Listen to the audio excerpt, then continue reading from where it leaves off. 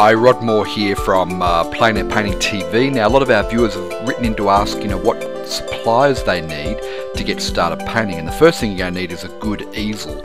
And what we're looking at on the screen here is a French easel.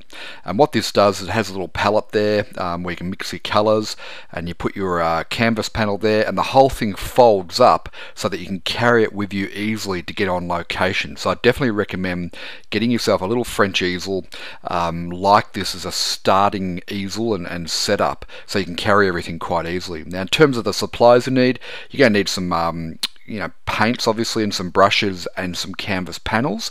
That's basically what you need to get going. So what I would recommend is you get some little canvas panels as practice panels like this, that you get some oil paints. The Art Spectrum brand is a great brand to start off with.